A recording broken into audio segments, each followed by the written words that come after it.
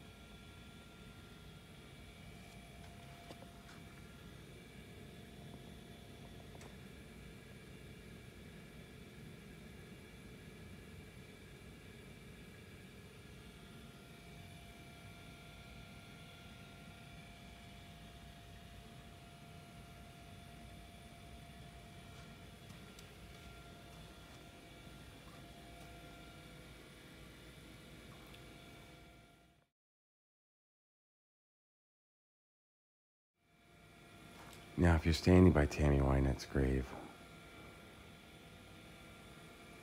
now if you're facing Tammy Wynette, you just turn to your right, and here's Lynn Anderson. Right here.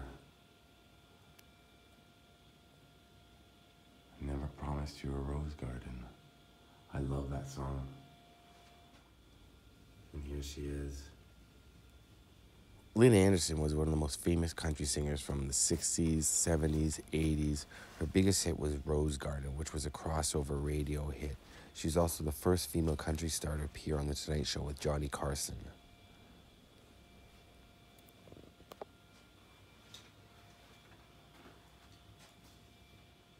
So there's Tammy Wynette, and right here is famous singer and actor, Jerry Reed.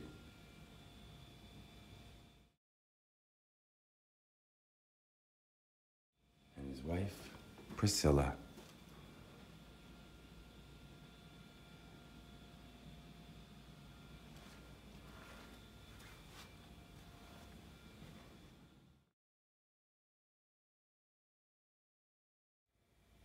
And you may not recognize the name right away, but the hits that he wrote for Jerry Lee Lewis and Elvis and many others, songs like Great Balls of Fire, Return to Sender, All Shook Up, and Don't Be Cruel, Otis Blackwell, Rock and Roll Hall of Famer.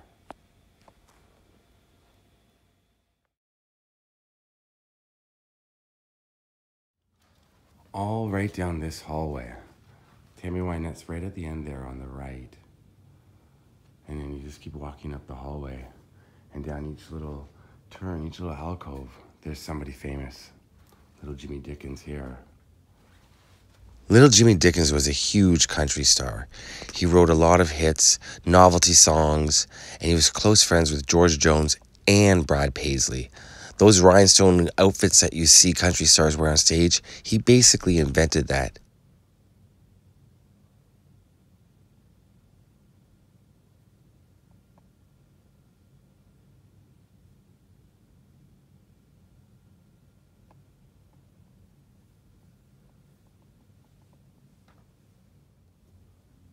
And then right above little Jimmy Dickens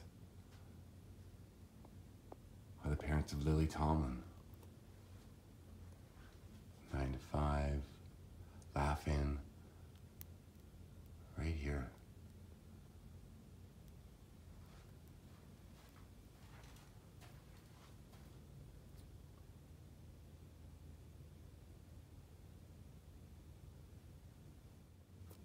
And so same hallway where I am with little Jimmy Dickens and Lily Tomlin's parents is Dottie Rambo, Reba Dottie Rambo. Wow.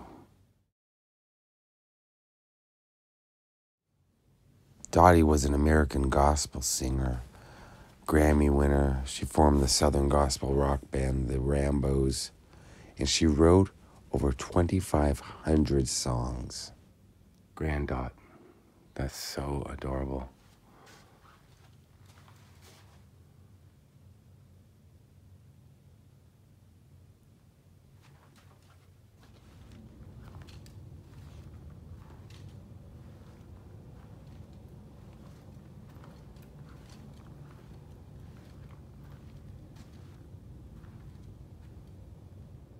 So there are so many celebrities buried here on the property, and it's huge outside. I'm not going to cover them all. I'm going to go to a few that I want to see.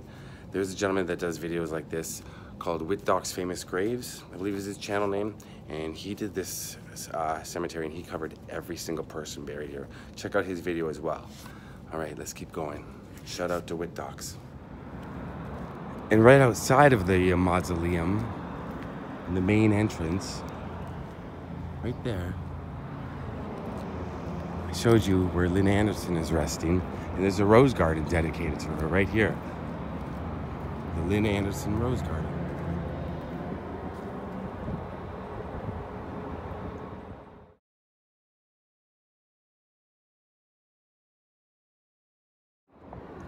So Tammy Wynette was married to George Jones, one of the most famous country singers of all time. And he has a huge, huge plot here at Woodlawn. I'm gonna take and show it. Now, I believe he owns the entire plot, and some of his friends, family are going to be buried here, and some of his friends and family and bandmates currently are. I'm gonna show you one of them that I know somewhat well. George Jones has an album called Love Bug, which is one of my favorite albums to drive to. And I guess it may sound weird, like, I mean, if you watch my channel, I'm really into, you know, hip hop and rap and electronica, but I also love country music so much. I do, especially old country. And Love Bug, the album, Love Bug, the song, oh my, it's just so much fun to drive to. And I highly recommend it. Let's check out George Jones right here. This is really big. So there is a funeral going on up the hill, so I'm going to be going inside. But this black fence here, this is all George Jones right here. He owns this whole plot in the cemetery.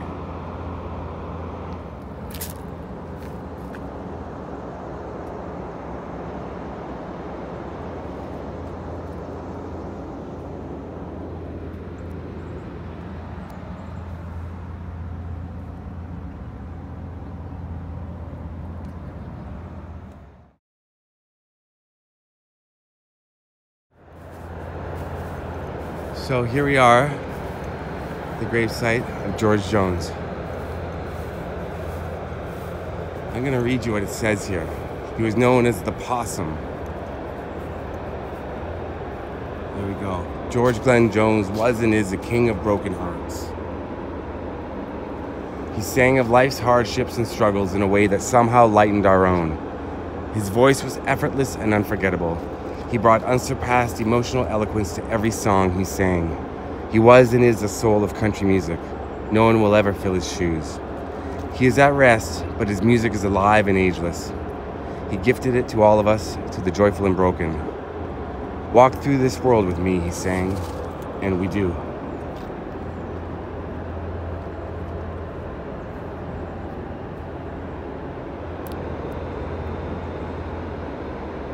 It's the name of one of his biggest hits right there. And he's buried right here.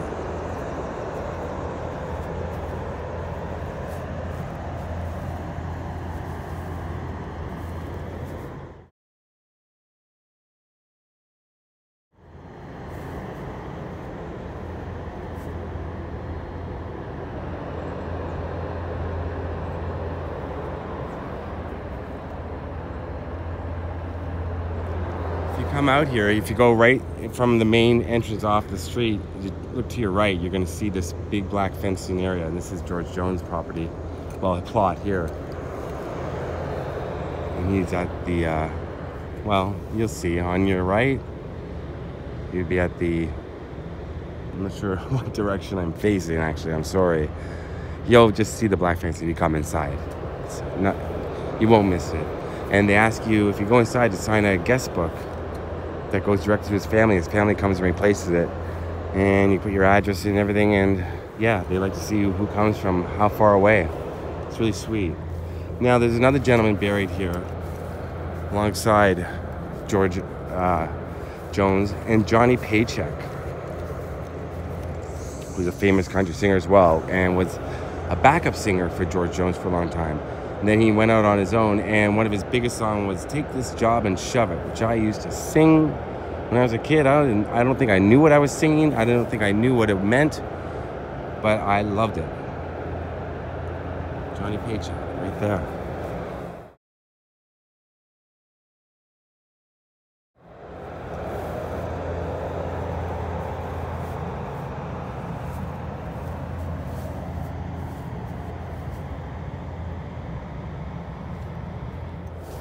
So if you're walking here in the middle of the George Jones section, you can see right there, George, Johnny Paycheck, and so many other,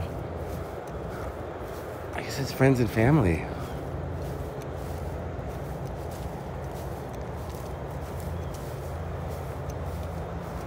U.S. National Songwriter of the Year, International Songwriter of the Year. Wow. Jerry Chestnut.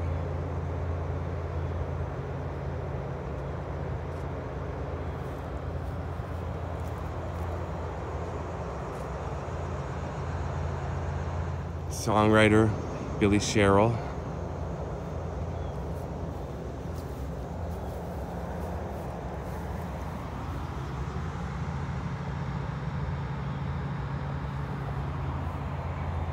All right, so I'm going to leave George Jones area now, but I'm going to go see the grave of a man who sang one of my favorite songs ever. Now, he didn't write the song. Mentor Williams wrote the song, and then John Kurtz performed the first version of the song. I believe his name is John Kurtz. But I love this song so much. And this man that I'm going to see was a talented singer, actor. His biggest hit his biggest hit is the one that's my favorite song, but he was known for a song called The In Crowd, which was a huge hit. But his other song is just one of my favorite songs. I think everybody loves this song. You put it on, it's just, you just drift away. George Jones, rest in peace. Just past this little area where it looks like they have like memorials, either that are gonna go towards people's graves, or maybe they're being repaired. And that caught my eye. This dog. There's that young man there. That really caught my eye right there. The dog. Anytime I see a dog statue beside a grave, I always stop and I'm instantly touched, because it's just, dogs are a person's best friend. It's so true. And when I'm far from home, I miss my dog. And here we go. This is Jimmy Dickens. So many people here. Like Webb Pierce, famous singer. He's got some great songs, Webb Pierce. There's Jerry Reed there. Johnny Paycheck. There's George Jones. Jimmy Dickens. Johnny Paycheck. I said Marty Robbins. And then right there is Dobie Gray. And if you didn't catch my hint when I said drift away, that's who I'm going to see, is Dobie Gray. Because Drift Away is one of my favorite songs ever. And he made it famous. He didn't write the song, like I said, but he recorded the definitive version. Let's go check out Dobie Gray.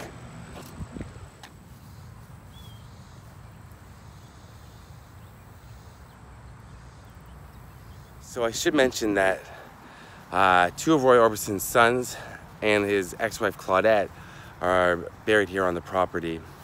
Now Roy Orbison himself is not here. He's actually at Pierce Brothers in Los Angeles. I've done a video about that cemetery before. He's buried in an unmarked grave there. And I show it on one of my videos about Pierce Brothers, where Marilyn Monroe is as well. I'll put a link to that video below. But right now I'm here to find Dobie Gray. And it's huge, this area. It's well marked, everything, but this area is a lot bigger than I thought it would be. But we're gonna find Dobie Gray together. You're right here with me. Let's go.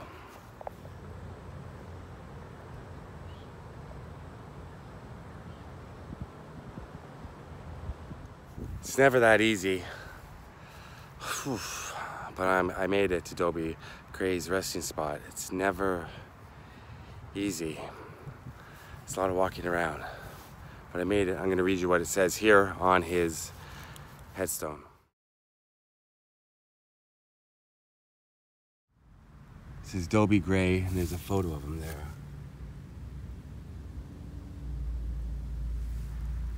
Lawrence D. Brown. Sunrise, July 26, 1940. Sunset, December 6, 2011.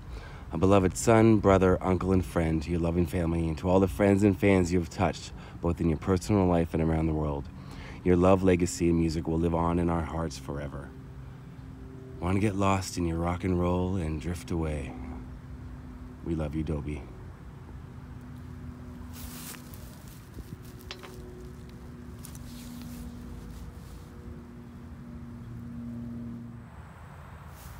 So you're gonna look for the section called Everlasting Life. As soon as you see it, stop. Look for this huge tree right here.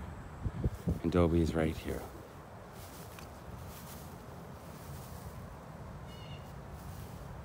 All right, rest in peace, Tammy Wynette, Dobie Gray, George Jones, Johnny Paycheck, Lily Tomlin's parents, Dottie Rambo. I've lost count of how many celebrities that I've seen today here at this cemetery. Rest in peace to all of them. I highly recommend, if you're in Nashville, to come out to this cemetery. Pay your respects, and if you can, I hope you're able to do so through my video. Love you all, peace to you all. Have a great day. Peace.